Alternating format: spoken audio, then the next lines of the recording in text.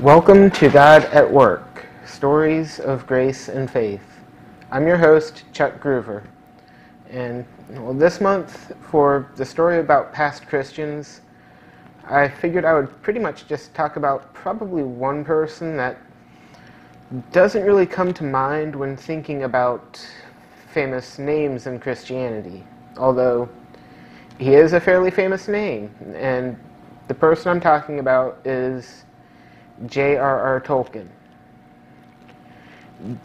Tolkien was born John Ronald Reuel Tolkien on January 3rd, 1892, and died September 2nd, 1973. And basically, pretty much to his family, he was known by Ronald. He was an English writer, poet, philologist, and a university professor, and we pretty much best know him for his works The Hobbit and The Lord of the Rings. He was born in Bloemfontein in the Orange Free State, which is now basically Free State Province in South Africa, to parents Arthur Reuel Tolkien and Mabel. He had one sibling, a younger brother named Hilary Arthur Reuel Tolkien, and it said that while living in South Africa as a child, Tolkien was actually bitten by a baboon spider, which some people think that this event was later echoed in his stories. I mean, when hearing about this, what comes to my mind is the encounter with the spiders, both in The Hobbit with Bilbo and the dwarves being captured by the spiders, but also in The Lord of the Rings, where Frodo has to deal with a giant spider. But Tolkien actually stated that he didn't really have any such memory of that event happening in his life. And really, he doesn't have much recollection of his life in South Africa, because when he was 3 years old, Tolkien, along with his mother and brother, went from South Africa to England. And it was while there that his father actually died of rheumatic fever while still in South Africa. He was going to later join them on their trip, but was unable to because of dying. And this pretty much left the family with no income. But with both Tolkien's parents originally being from England, they actually ended up in South Africa due to better job prospects in banking for his father.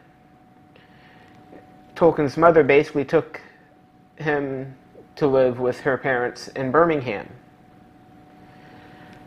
And then in 1896, they eventually moved to Sarahole, which is now located in Hall Green. And it was while living in this area that he explored places like Sarahole Mill, Moseley Bod, Clint, Likey, and Malvern Hills, which all of these places actually inspired scenes within his books, along with a lot of the nearby towns and villages, including his Aunt Jane's farm, which is known by a name that many people will recognize the name from some of his stories, specifically The Hobbit and Lord of the Rings, as the name of his aunt's farm was Bag End. And as a child, basically Tolkien was a very, voracious learner by the age of 4, it was said he was able to read, and his mother actually allowed him to read a lot of different books. It was said that books such as like Treasure Island and The Pied Piper were books that he just disliked. And then I guess some thoughts he expressed regarding Alice's Adventure in Wonderland was that it was amusing but disturbing. And some of the stories that he actually enjoyed and reading were those that included what he called Red Indians, which are the Native Americans, but also the fantasy works of George MacDonald, as well as the fairy books of Andrew Lang, which,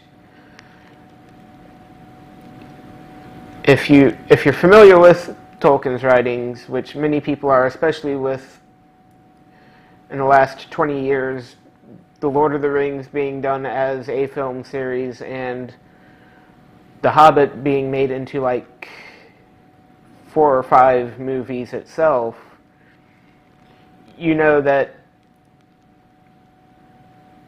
basically fantasy and fairy books would pretty much have had an influence on his writings. And as someone who has an interest in fiction and writing myself, yeah, the type of stories that interest you are probably going to be more likely the type that you end up writing. I mean, I like science fiction, and some of the thoughts of stories I have lean more towards that science fiction space opera type concept. In 1900, Mabel Tolkien was received into the Roman Catholic Church, despite the protests of her Baptist family, and actually this move pretty much separated her and as well as Tolkien and his brother from both sides of the family. This stopped all financial assistance that she was receiving from her parents and her side of the family to help raise the kids. And eventually in 1904, she actually died of acute diabetes, which at the age she was, it pretty much was the age at which, at that time, if someone had type 1 diabetes, which is insulin dependent, that people would die because at that time they didn't have insulin to treat diabetes. And actually 9 years later, Tolkien actually had this to say about his mother. It was, "My own dear mother was a martyr indeed, and it is not to everybody that God grants so easy a way to his great gifts as he did to Hilary and myself, giving us a mother who killed herself with labor and trouble to ensure us keeping the faith." So a lot of her faith pretty much was, and her actions were what helped keep Tolkien and his brother actually in the faith. And really before she died, she actually assigned guardianship of Tolkien and his brother to her close friend, Father Francis Xavier Morgan, who basically was assigned to bring them up as good Catholics.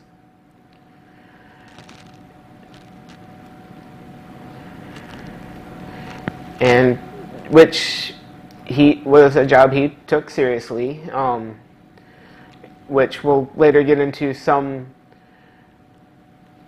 conflict between Tolkien and him, somewhat because of his role, but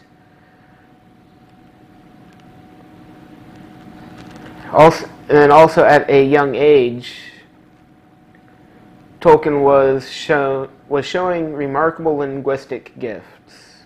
So not only was he reading at the age of 4, but again, at a young age, he had mastered Latin and Greek, which at that time were a staple of any type of arts education. And he was actually becoming competent in a number of other languages, both ancient and relatively modern. Specifically the Germanic languages. It was while in his early teens that Tolkien actually encountered constructed languages, and the first being Animalic, which was an invention of his cousins Mary and Marjorie Incledon. Their interest in it soon died, though. However, Mary, along with some others, including Tolkien, invented a new and more complex language called Nevbosh. And after that, pretty much the next constructed language that Tolkien came to work with was Nafarin, which was actually one of his own creation. In 1911, Tolkien actually began studying at Exeter College in Oxford. And he initially started out studying classics, but then he later changed his course of study to English language and literature in 1913, upon which he then graduated from that course with first-class honors in 1915. And it was during this period that at the age of 16, Tolkien actually met Edith Mary Bratt, who was actually a woman 3 years his senior, and this pretty much sparked a love affair as the two really hit it off, and it was clear to pretty much everyone around them that they were interested in each other. And it was pretty much a love affair that displeased Father Morgan, and this was because Edith was not only an older woman, but she was a Protestant. And he also viewed her as being the reason that Tolkien had pretty much muffed his exams. So pretty much Father Morgan prohibited Tolkien from actually meeting, talking to, or even corresponding with her in any way until Tolkien reached the age of 21. And to an extent, Tolkien pretty much obeyed this prohibition to the letter, with one early exception to which Father Morgan then threatened Tolkien that if he didn't cut ties with Edith until he was 21, his university career would be cut short. And on the Wikipedia page about Tolkien, there's actually they actually quoted, I guess, a letter or a point where Tolkien had mentioned to someone his thoughts regarding this, how he was at conflict because Father Morgan was not just a Roman Catholic priest or whatever his position was in the Roman Catholic Church, but he was an actual father figure to both Tolkien and his brother. And he actually said he was more of a father figure than many fathers were to their own kids. But he was conflicted between obeying his father and pretty much obeying his heart, and he eventually settled on obeying his father, and if it was meant to be, Edith would still be there when he turned 21. If not, it wasn't meant to be, basically, is what he said. So on the evening of his 21st birthday, Tolkien eventually wrote Edith, who at the time was actually living in Cheltenham with a family friend, C.H. Jessup. In the letter, basically Tolkien explained that he had never stopped loving her and actually asked her to marry him. The only issue was, by this point, Edith had actually accepted a marriage proposal from George Field, who was the brother of one of her close school friends. And this was because she felt like she was on the shelf and actually had started to doubt that Tolkien actually had cared for her. But upon receiving Tolkien's letter, she actually realized, basically, it was Tolkien's letter that changed everything. So then, on January 8th of 1913, Tolkien actually traveled to Cheltenham and was met at the station by Edith, because he traveled by train, where the two of them took a walk into the countryside and talked and everything. And pretty much by the end of the day, Edith accepted Tolkien's proposal. And the result of this was George Field himself was pretty much dreadfully upset at first, and his family was insulted and angry. And this was when they found out by Edith writing him and actually returning the engagement ring.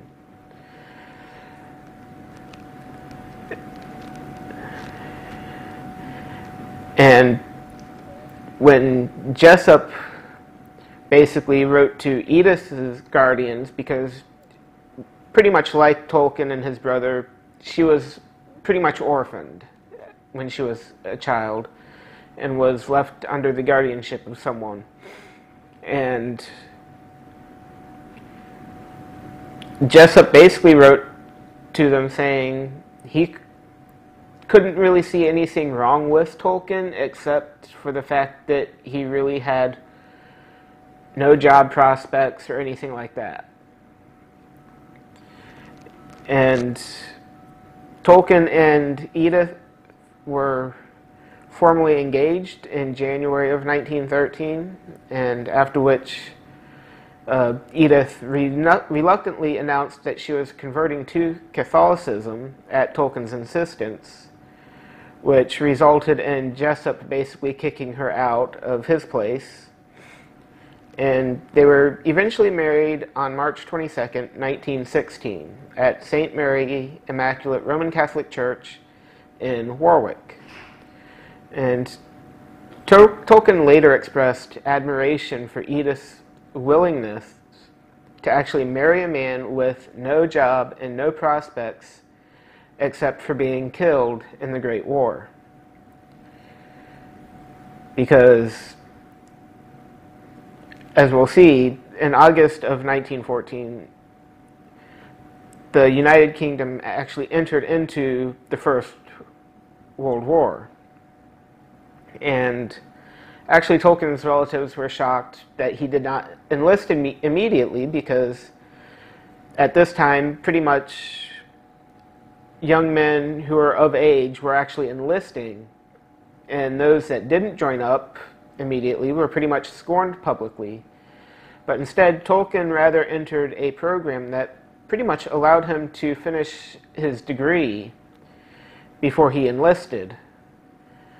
And then on June 2nd of 1916, he actually received a telegram summoning him to Folkestone for posting to France. And if you remember from what I mentioned earlier, he had only gotten married just a couple months earlier, and he was basically enlisted as a lieutenant. And at this point in time in the war, a lot of the junior officers were coming back in boxes.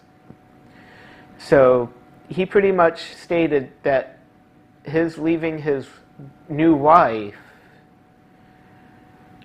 was pretty much like a death in itself.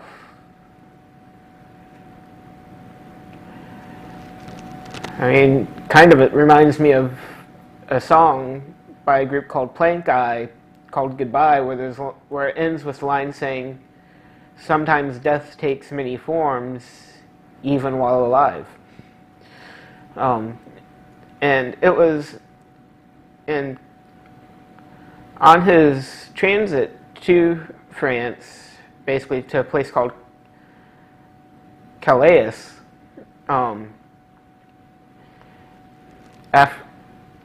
It was after that, during a time of boredom, that Tolkien actually wrote the poem "The Lonely Isle," which was inspired by his feelings while in transit to his posting in France. And then on October 27th of 1916, as his battalion attacked Regina Trench, he actually came down with trench fever, and a couple weeks later was actually sent back to England on November 8th. And the thing is in this point in the war, many of his close friends were killed. Actually, throughout the war, many of his close friends were killed. He had a group of friends from when he was in school that formed a little club that would drink tea and everything and converse, and pretty much it was mentioned that pretty much all but one of them, other than Tolkien, or pretty much all of them, had died in some form or fashion through the war. And to be honest, if it wasn't for Tolkien suffering health problems, which had caused him to be removed from combat on numerous occasions, he himself might have actually been killed in the First World War. So we have health problems to be thankful for having pretty much the literary great of Tolkien, but for other things as well, which we'll see later. But actually, in a later recounting, when he was talking about people looking for parallels with his work and actually the Second World War, he had mentioned that pretty much by 1918, at the end of the war, all but one of his actual close friends had died in the war. And after being sent back to England, Tolkien actually spent the rest of the war on the home front, alternating between hospitals and garrison duties, as he was actually deemed medically unfit for general duties, or which I guess meant he was unfit to be sent back to the front lines. So he pretty much spent the rest of his time back in England. And then by November 3rd, 1920, Tolkien was actually demobilized and left the army with the rank of lieutenant. His first job after leaving the army was actually working for the Oxford English Dictionary, where he dealt with the history and etymology of words of Germanic origin that began with the letter W. I'm not sure how thrilling of a job that was, but being someone who was interested in linguistics and everything, and reading of some of his history, I'm sure he probably actually enjoyed it. But then he later took up post at the University of Leeds as a reader in English language, and actually became the youngest professor there.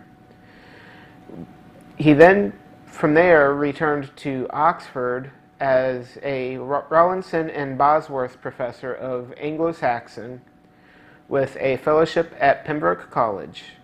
And then in 1945, he actually moved on to Merton College, Oxford, becoming the Merton Professor of English Language and Literature, which is actually the position he held until his retirement in 1959. And during his professional career, after the First World War, although he was asked to join up during the Second World War as pretty much a cryptographer, basically, but eventually he was told his services weren't needed. But some of his works during his time as pretty much a professor and everything included translations of the story of Sir Gawain, the story of Beowulf. An interesting thing that I saw, and it actually has me wanting to read that specifically this book, is he translated the Book of Jonah for the Jerusalem Bible, which was published in 1966. So I just would like to see what his translation of the Book of Jonah, how that reads.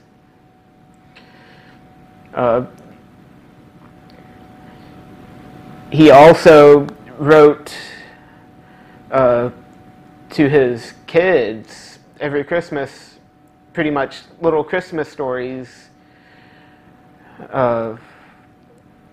that every year he would add like new characters to it, and I'll include a link to I can't remember the title, I didn't write it down in my notes, but I'll include a link to the Amazon listing for the book, because it sounds like it would be an interesting book to read at least every Christmas. I know my sister reads The Life and Adventures of Santa Claus every year as kind of her own tradition.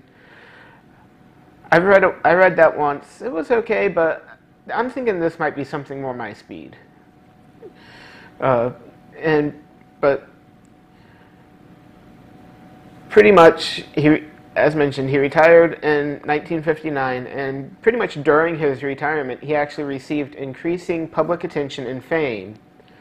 And in 1961, his friend C.S. Lewis actually had nominated him for the Nobel Prize in Literature. And he, pretty much due to the popularity of his books with the 1960s countercultural movement, he actually started to become quite unhappy, to the point where he became deplored at becoming a cult figure to these people. And it was actually due to fan attention that he eventually had his phone number removed from the public directory, and him and his wife moved to Bournemouth, which is where in November of 1971 his wife died. And then 21 months later he died, and after his wife died, on her tombstone he actually had the name Luthien engraved right underneath her name.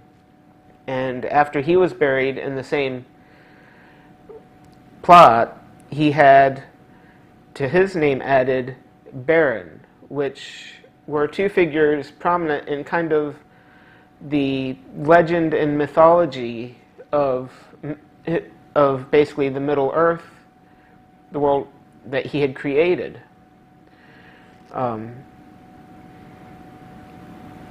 Going back into his work, specifically Lord of the Rings, many commentators have actually remarked about the potential parallels between pretty much the Middle-earth saga and the events that took place within Tolkien's lifetime, such as England during and after the Second World War, being represented in The Lord of the Rings, with a lot of the industrialization stuff going on at the time, and Tolkien being, I guess, big against a lot of that.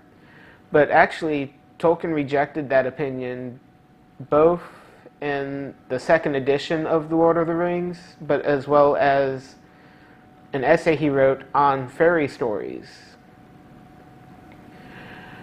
As mentioned, Tolkien was a devout Catholic, and in which his beliefs in the fundamental truths of Christianity actually led many commentators to find Christian themes within The Lord of the Rings as well. And one thing about that is Tolkien himself actually acknowledged that while originally he didn't intend for it to be on first writing, but then going back through it again, he did decide to do this.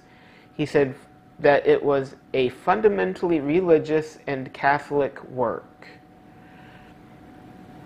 And a lot of it can be seen with his basically orthodox view of Christian view of evil being pretty much how he presents evil within his book, or the books for the Lord of the Rings. It was also the Catholic theology and imagery which played a part pretty much in fashioning a lot of Tolkien's creative imagination. But it wasn't just his works that his devout Catholic faith had an effect on. It actually served as a significant factor in the conversion of C.S. Lewis to Christianity from atheism. And it was and this right here is pretty much the main reason why I decided to focus on Tolkien. We don't view him as being a famous person within Christianity, but God used him pretty much to bring one of the big names, and I'd probably say in modern Christian theology, to faith. I mean, if it wasn't for Tolkien, we probably wouldn't have C.S. Lewis. But Tolkien was kind of dismayed that Lewis had actually joined the Church of England instead of the Catholic Church, and he also objected strongly to Lewis's use of religious references in his stories, which were often overtly allegorical.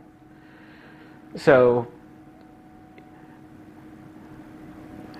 Tolkien is probably of the mindset where a lot of, and kind of how I would be as when if I start focusing on doing some writing, more of not wanting to be pigeonholed as known as a Christian author, writing basically even just Christian fiction, but using the Christian worldview as helping to shape and influence his writing, where C.S. Lewis was more of the type, everything is clearly Christian, and basically to where I know I've heard of people that were like, I started reading the Chronicles of Narnia, and then I realized they were Christian, so I stopped reading them. And it's one of those things, some creatives will lean the one way to focus on pretty much catering to the Christian crowd. Other creatives, like Tolkien, will allow their faith to influence their work, but not define their work, I guess is what I'd be getting at. And this was just kind of one thing that I guess Tolkien and Lewis, besides denomination, just didn't quite come eye to eye on. And as I said, while this isn't like most of my stories about the famous Christians or events, as I said, Tolkien wasn't especially known for his Christianity, and but it's important for us to see how you don't have to be a big name in Christianity. You don't have to be a pastor. You don't have to be a theologian, a professor at a Christian university, a Christian teacher, a Christian author, musician. You can be pretty much, technically, I would say, an everyday person, or someone who's not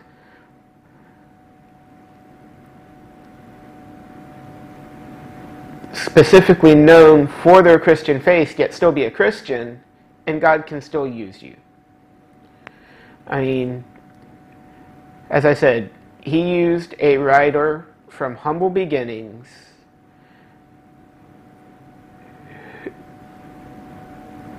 to lead probably one of the biggest names in modern Christianity to the Lord. So if you're ever thinking that just because you're not a theologian, you don't have a seminary degree, you barely understand the Bible when you read it, you have a hard time understanding the King James English, your favorite translation is actually the paraphrase, the Message, God can still use you. As long as you're open to being used by God. So, as I leave you this week, this is Chuck Groover. That was J.R.R. Tolkien, and that's God at Work.